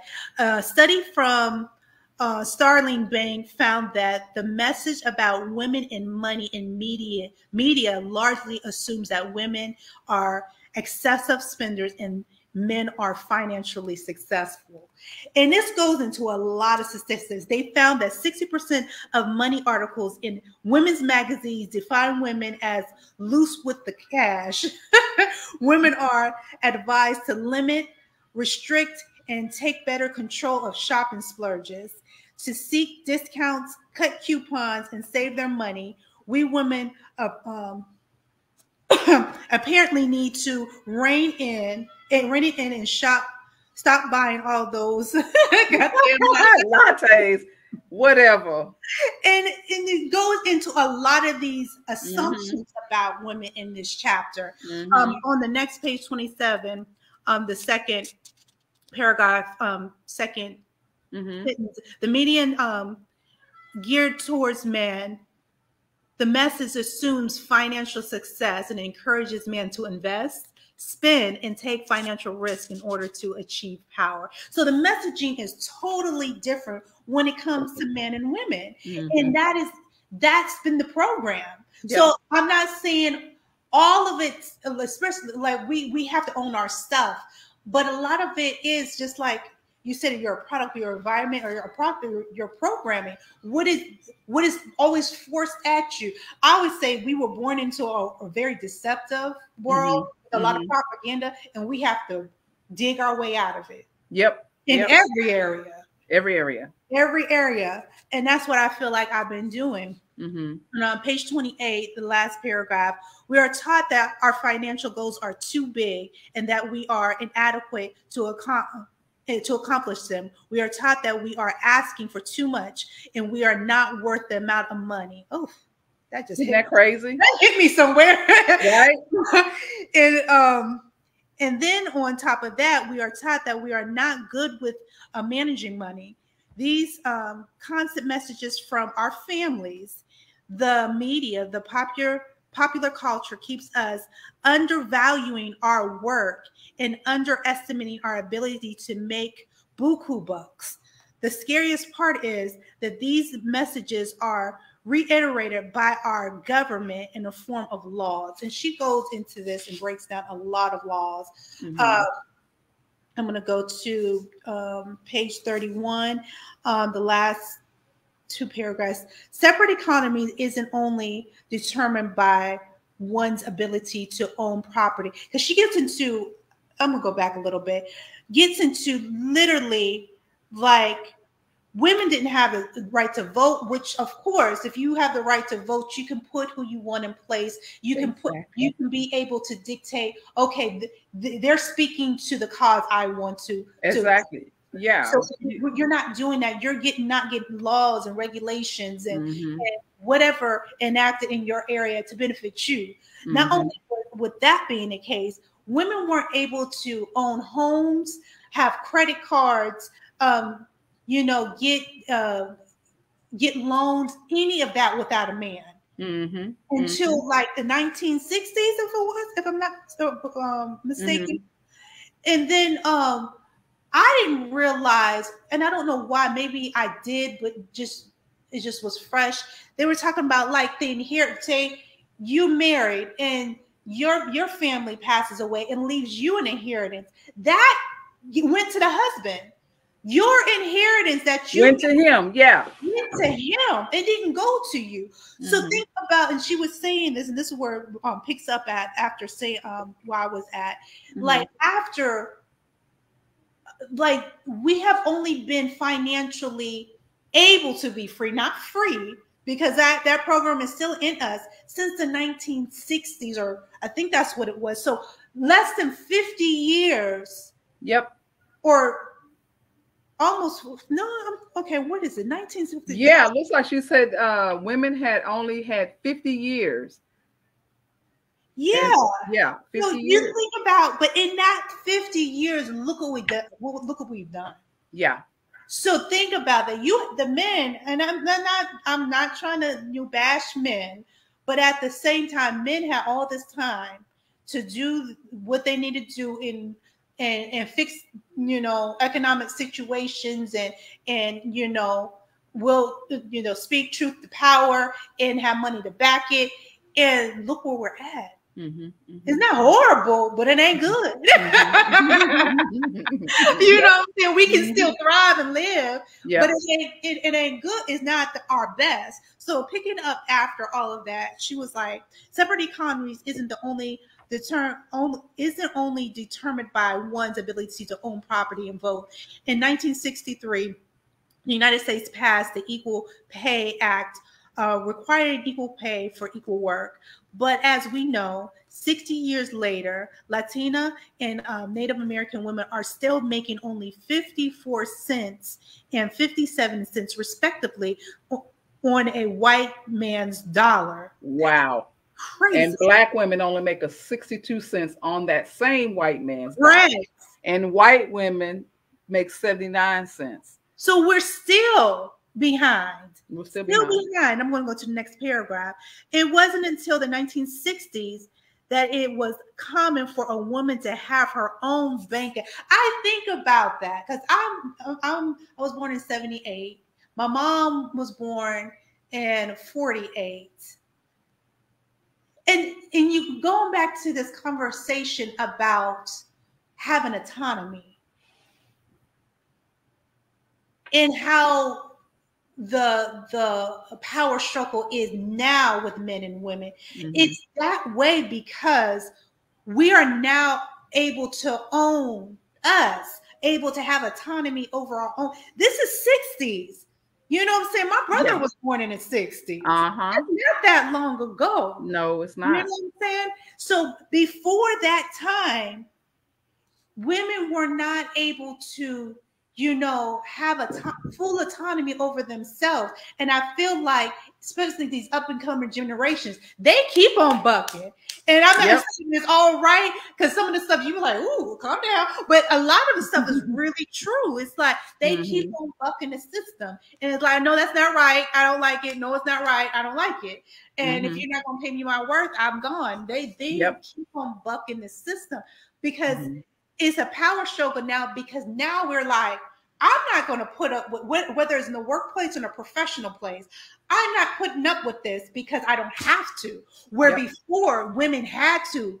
They had to have a man in order to have economic status or economic security, where now we don't. So there's a lot of bucking of power when it doesn't necessarily have to be, but there is, because a man doesn't understand, like, I understand over all this time you didn't have autonomy over yourself, so you want your own, but you still want to feel like a woman. I don't want you to say, oh, the feminist movement and made y'all all masculine. Come on now. Yeah, exactly. No. We've been through a struggle, just like, especially marginalized men, you guys been through a struggle.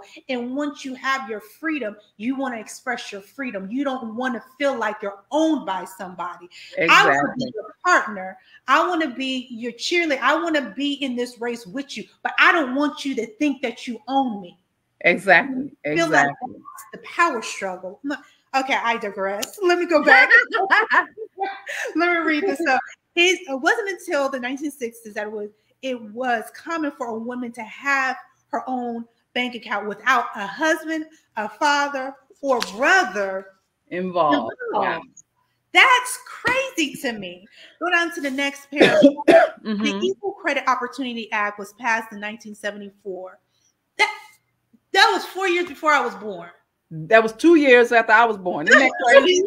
To see how current this was. And okay, go back. The Equal Credit Opportunity Act was passed in 1974 and prohibited lending discrimination based on sex or marital status. That just mind boggles me that was that soon. That was that current. And I'm going to jump down to the last sentence. Therefore, women have only had equal access to mortgage, credit cards, loans, the wealth, and the wealth these financial instruments can help generate for less than 50 years. Isn't that crazy?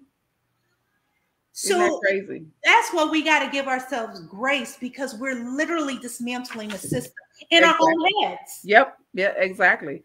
Because I think the other part to that also is you got to think back in the 60s, the man was the provider for the family. And so the woman, like, remember I told you, barefoot and pregnant, that was expectation for us. And so I think prior to 1960s, our role was as the homemaker, as the helpmeet, as you will, and not necessarily a provider. Well, times have changed. And I'm sorry, honey, but I can go buy the bacon and cook the bacon. That part. Right? And buy everything that's needed to enjoy the bacon. Right. Right. Girl, this has been so good, but I'm going to try to wrap this up really. So we've been going on for over 2 hours. Yeah. Oh, yeah. Oh, this is good. Thank you so much for this opportunity. This was you're welcome. Awesome, thank you for being on. I appreciate this. Yeah. She goes into a lot of different either even obesity, discrimination, and all kinds of other situations that women have to face. Even like more attractive women get jobs before what they deemed as unattractive. Yep. So it's a lot that goes in. Again, we're disseminating this mentality on our own heads and being able to. That's where at the beginning where it says, being able to have enough money is like, I don't even want to be at your table. I'm gonna create my own. And have money. Our money practices are different than men's because we've had different experiences. So when we generate wealth may be a little different. That's why we need to create our own rules of generating wealth. So that goes back to all of that, because we've literally just been in the game for 50 years. Yeah, literally. And then when you talk about Black women, we haven't. It's even less. It's even less. And so I think that's why it's so important to have forums like what you have, where you talk about these things, and you bring awareness about these things. Because again, you can't expect to be a millionairess is what I'm gonna say. I like that. Unless you are around other millionaires. And they may or may not look like you, but you still have to take advantage of the opportunity. And if they won't let you have a seat at the table, girlfriend, create your own table. Create your own. It's okay. Yeah. It's okay. Exactly. And that's how I feel now. It's like, I don't want to be anywhere where I don't feel like where I don't feel accepted. Exactly. Why would I want that? I'm not going to push for that. I feel like we were taught to push our way into corporate and push our way up the ladder and do this. For what? When I can create my own. Exactly. I don't want it to be in a place where I'm always bucking. It's always a struggle. Like if I'm going to be in a struggle, let me be on my own struggle of getting ahead, not just that I'm literally fighting because you don't even want me there. My presence disturbs you. That's a problem. So let me create my own. So I'm over here, and so I won't be disturbing your peace just because I'm coming with some melanated skin. Exactly, and I ain't got to come out of character. Right. And then you start because you got to remember they already afraid of us anyway. Because remember, they're driven when they're assertive, but we the B word when we're assertive. It's the same thing. However, because of this right here, right. It's just sad. And then we got it double. As a woman in general, women get it. And then as a woman of color, we get it double. Exactly. So, girl. This has been amazing. So when we have the next one, do you know yet?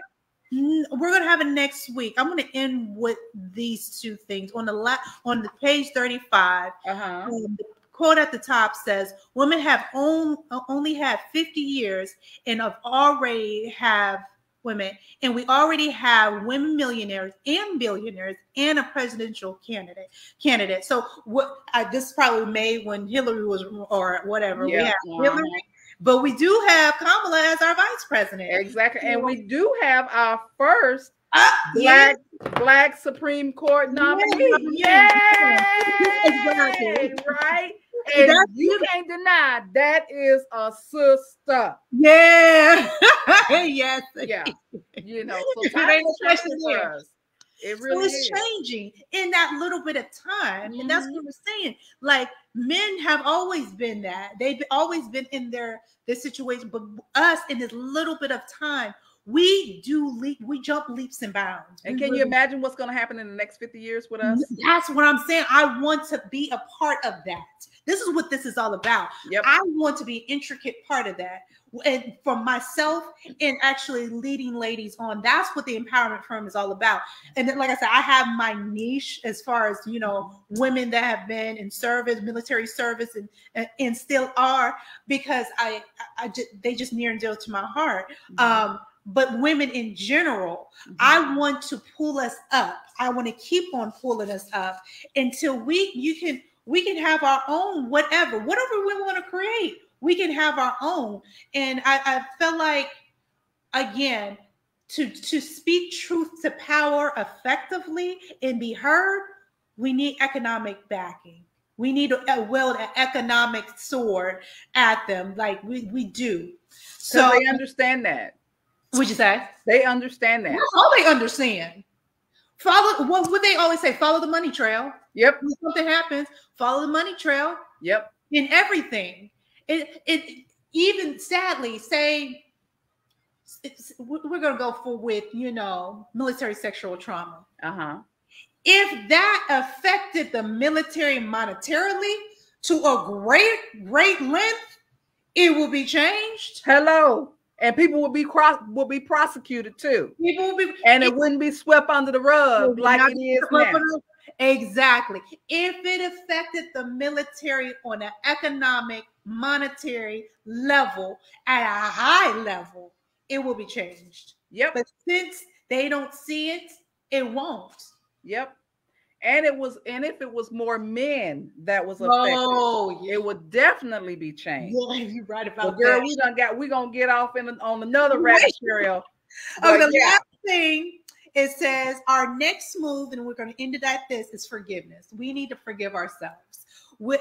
Take some time to forgive yourselves for thinking you're not good with money. You are. We just have to learn it. So with that, thank you, ladies, for joining. I'm going to send out another invite. We're going to read pages 3 to 6 to finish out the first part of this book. Next Saturday, same time, same place. And we'll be in touch. So thank you. I appreciate you, and we'll be in touch. All right. Bye. Bye.